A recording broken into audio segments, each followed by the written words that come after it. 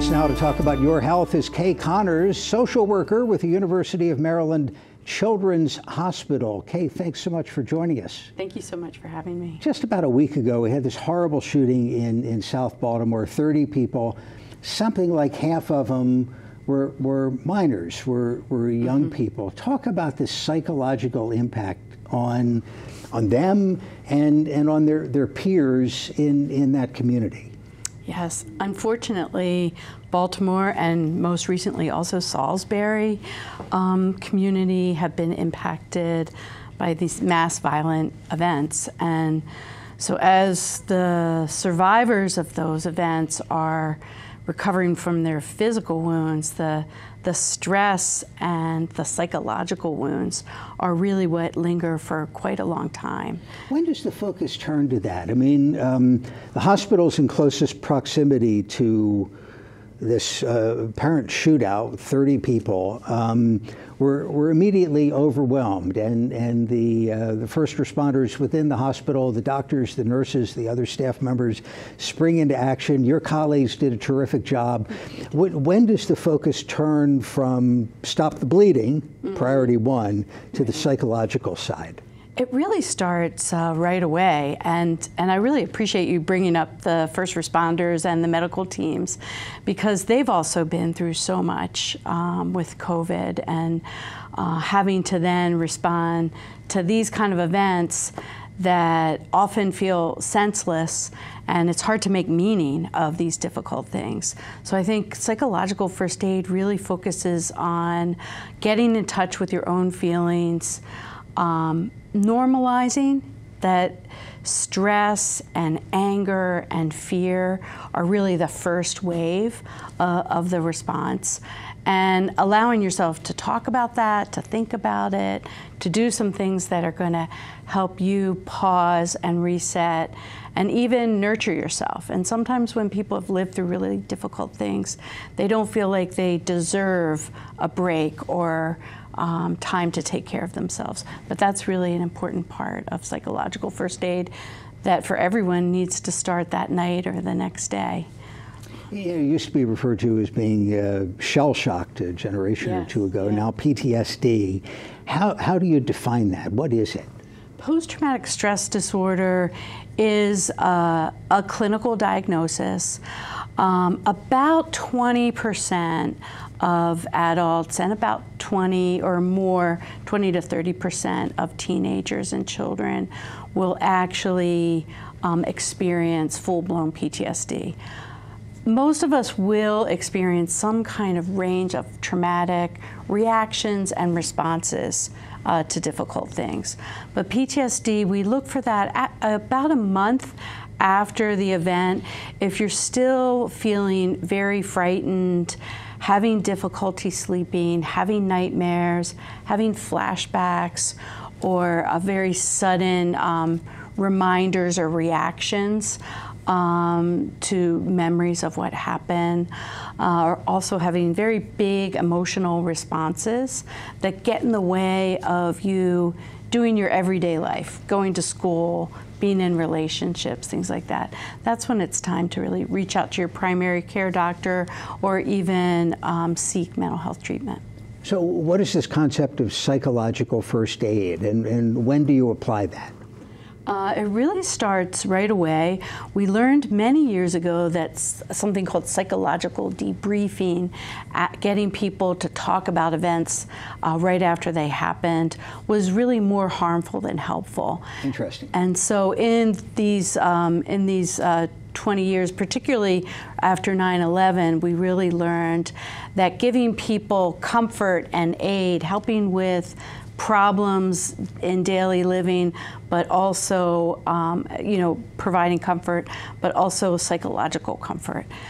If people want to talk about it, being able to listen, but not asking a lot of details, helping particularly teenagers in this incident that we're talking about today and their parents, giving them information about what this shell shock or traumatic stress response is going to be, that it's going to be normal, and you want to keep tabs on it until things settle back down and you return to to your normal routines. Yeah, I was wondering if the timing was bad from the standpoint of a young person because school's out, summer vacation, but maybe if school's coming back in a month and a half or whatever, that timing might be okay for school counselors to get involved?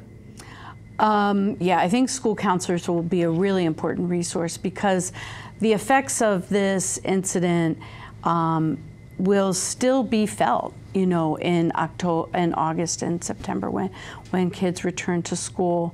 I think school counselors are really experts in building on kids' strengths and their resilience. And for many kids, school is a safe space. Even though we hear a lot about some bad things that happen in school, for many kids, it is a place of refuge and a place where they feel competent. Yeah, I wish that was always the case, that it was a safe space. What should parents know? What should parents in that community and maybe beyond that community? Because if you watch the news, you couldn't help but be exposed to this story, or you mentioned Salisbury or DC or Philadelphia or Lord knows how many. Yeah, parents really play the key role, and I think psychological first aid really focuses on helping parents be that safe space for their children and their teenagers by giving them information and resources. First, starting with themselves and focusing on parent self-care and not being too hard on themselves, giving them a chance to know that it's okay to have these strong feelings, and particularly that worries about their children. And that's parents' main job, is to protect their kids. Absolutely. Nonstop and forever. Is there a predictable timetable for when somebody in the community, somebody in your colleagues in the hospital might find themselves being affected by this? Is it hours, days, months? When might somebody feel that percolating? Definitely after a month, if some of the intensity has not lessened and if people are having difficulty returning to their normal routines, that's a sign of you might want to reach out for more help. Another thing is people that have already experienced stressful or traumatic events. And for many of our youth and families and communities, that's not the first time. Yeah, this is not the first time, and we're really just coming off the stress of COVID. So I think it's really going to take some time, and I think normalizing that it takes some time to cope with this mass violence. Do you see that in your patients, that this is a community, this is a country, this is a planet that is still a little bit on edge from the pandemic, and then we just pile stuff on it? Yeah, I really do. And this incident and the incident in Salisbury really speaks to the concerns about gun violence as well.